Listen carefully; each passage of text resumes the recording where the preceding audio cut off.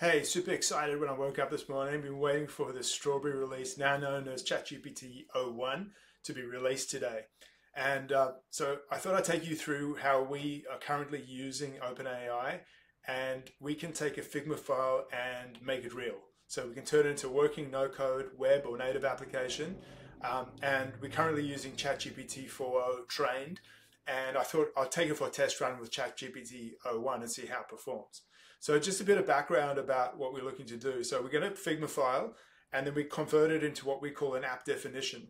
And this auto markup feature will automatically use AI to mark it up and then turns it into that app definition, and then the no-code engine can turn that into either a working web application or native iOS or Android. So again, this is not code generation. We're using it to generate this app definition, which is interpreted by the no-code engine.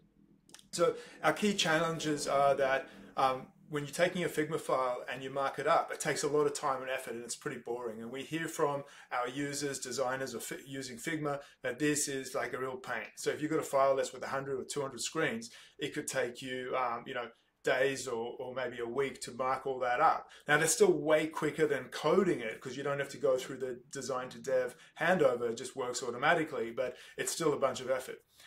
The other key thing is that the problem's actually quite a hard problem to solve. So there's so many different applications that are built, there's so many different design files and formats of design files, so it's a hard thing to explain to AI to be able to deal with that. The other thing that we find is that AI is very unreliable. It's non-deterministic. Even when we're running through with trained models and that, we get a different result from one test to the other. Obviously the answer to that is probably more training. But anyway, so I was intrigued to see how we could have a look at this. So actually, just before we do that, let's have a look at a Figma file. So this is a Figma file. We used the Figma simple UI design system, and we started with a blank file, and then we used this new feature which allows us to just come in here and click auto markup. Now, what marking up means is that behind the scenes, we've got what we call an app definition. We've got a data model, which is the database behind the application. So this is because we're writing a real application. So it's got a database that's sitting on a server, and that's all there. So we've got, for example, over here, a very simple application. We've got products, reviews. We've also got card items and so on. Now, obviously, if you're making the full application, I've just got 3 screens here. I've got a shop homepage, which has got a list of products. That will be dynamically driven from the data. And then we've got the product detail page, and then we've got some customer reviews. And then if you want to submit a review, there's a screen in there. So again, for the purpose of this test, we just use a very simple subset of an application to be able to do that.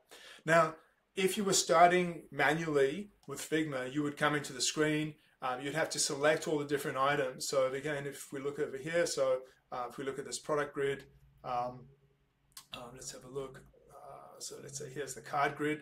So this here's the list of cards. This is what we call a view, and this is pulling data out of the product database. Now, just behind the scenes, what's sitting over here is we've got a content management system or a database, and this is where all the products live in. So it's all driven from actual real data that's sitting inside a database. So behind the scenes, we're actually using Mongo, and then the web apps are using Node.js and React, and then for the native applications, we're using React Native.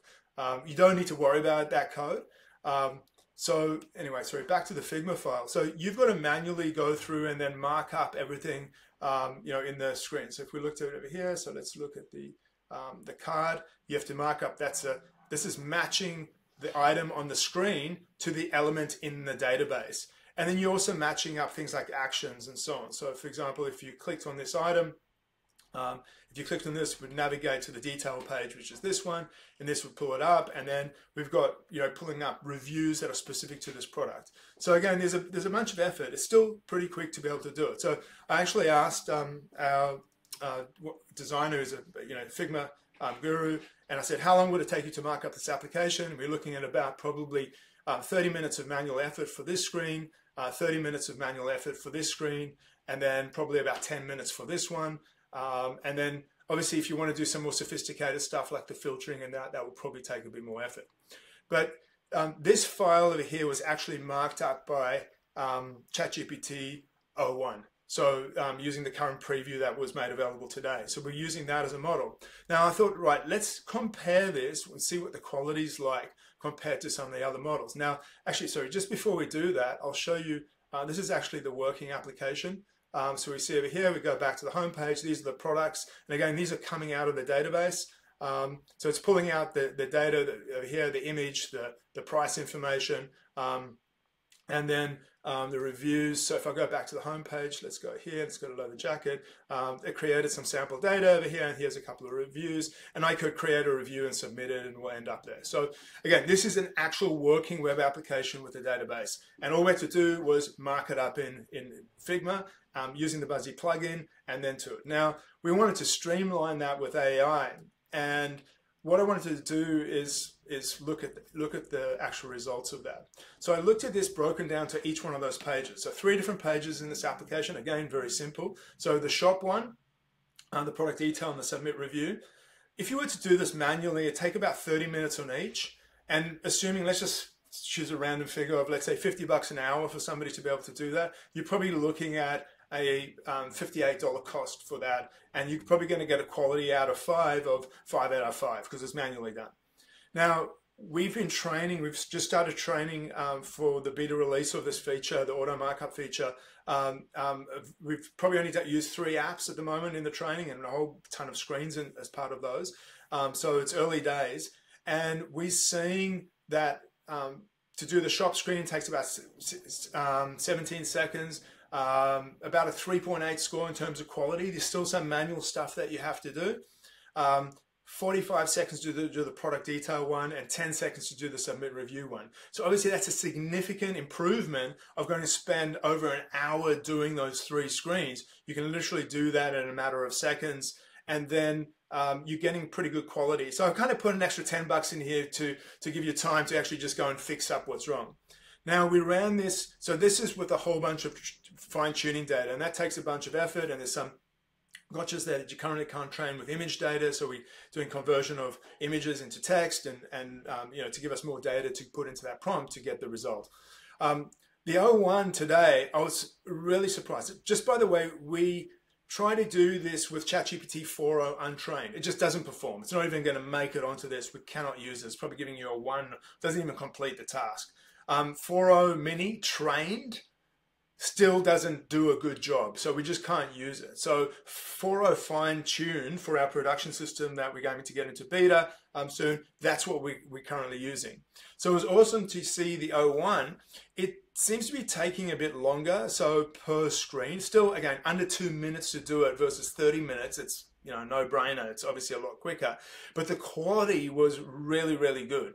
It just seems a lot more consistent in the way that it marks up things correctly and that. So there's a few gotchas over there, but obviously the cost is different. So we're probably seeing a better result on O1.